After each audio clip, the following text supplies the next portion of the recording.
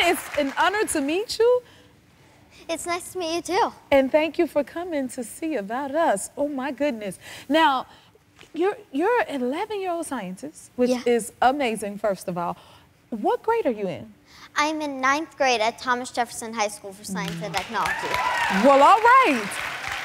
What is it like being in a high school at 11 years old? So for any of you young Sheldon fans, it's pretty much exactly like that. Like I'm just dodging in between a bunch of giant kids, and pretty much that's how it is. But I have a lot of friends, and the courses are the perfect amount of challenge for me.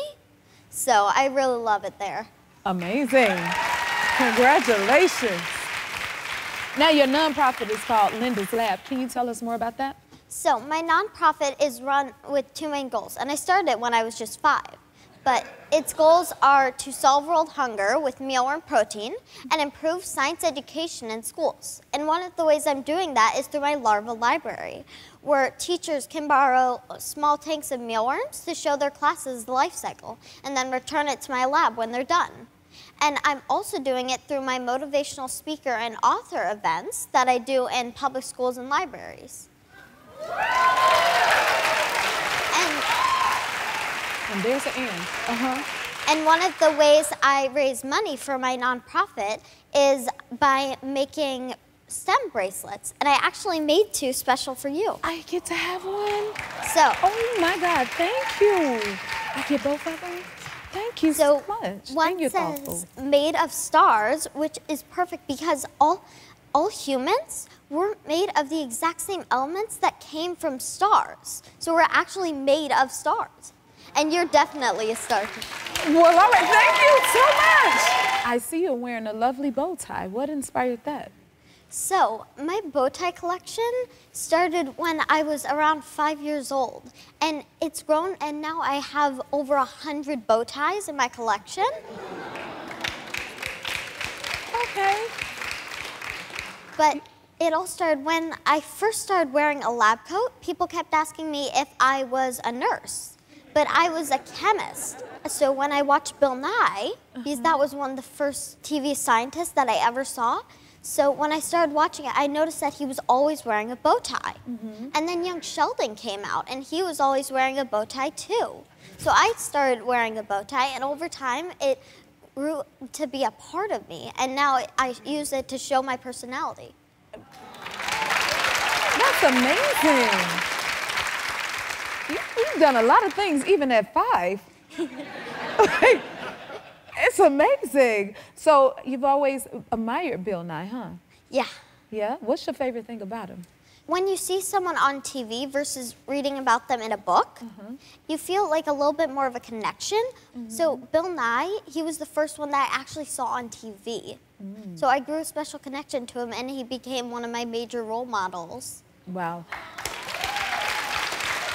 And do you realize right now, young kids are watching you as a scientist on TV in this very moment. So we're about to do an experiment, huh? But you know, Linda, I'm not a scientist like you. I think you realize that by now, huh? Yeah. So I think I need like a trusted assistant or something to help me, you know, I need a good assistant. I can help. Well, I know I got you, but then I think I need a little extra help. What about legendary Bill Nye? How about that? What do you think about that? Bill Nye, there he is! Good to see you. It's so amazing to meet you. Hi, Bill. Hi. Thank you for being here, Bill. It's so good to be here. Nice time, gotta say. Very sharp, huh, you guys? I love your show, The End is Nigh. It's so amazing. I love your work, my dear. Look at this. What do you got? This is going to be exciting. It's already exciting. You're here. Linda, what do you think? Check it out, Jennifer. I'm trying to be like you guys. Yes. Only thing is I don't have a bow tie. Well, when you get a little older, see more of the world. Do you see her face? She's in awe right now. What are you thinking right now when you see Bill? She's like, what are you thinking? You have been my major science role model since I first got interested in science, and it's just so cool. Incredible to meet you. It's so cool. It's great to see you. I put my heart and soul into that. Having a moment. How does that make you feel when you... It's just cool with you guys. I try to get it. I try to understand the influence of the show. You know, it's getting on 30 years ago. And, you know, we made it in a warehouse in Seattle, just kind of messing around. And it's just, the goal of the show, 1993, there were people alive in 1993. You may not believe me. The goal of the show was to, dare I say it, change the world. And so if you, as a chemist, can find ways to feed people everywhere, that would be a pretty cool thing to come out of the TV show I did a long time ago. So thank you. 3, 2, 1, pour! Now let's move that.